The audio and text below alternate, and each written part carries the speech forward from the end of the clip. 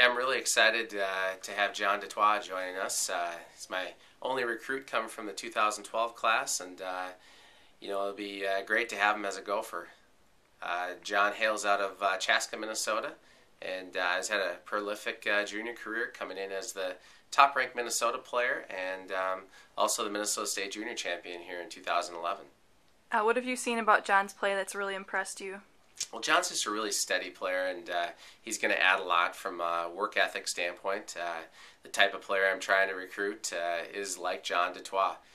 He's a range rat. He loves to work on his game, and he's only going to make players around him even better. What was the recruiting process like?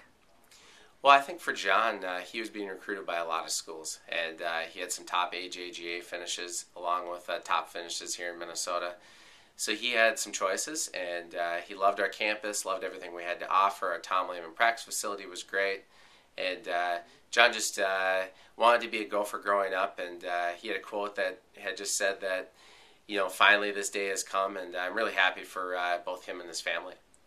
Where do you see him fitting in with the team in the fall season 2012?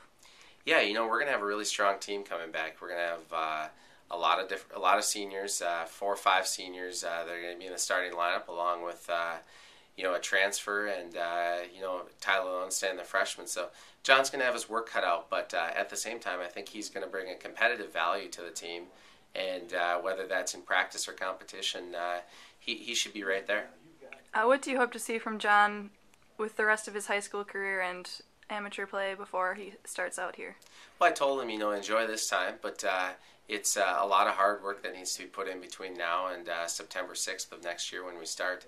John's going to play a really good tournament schedule in the summer.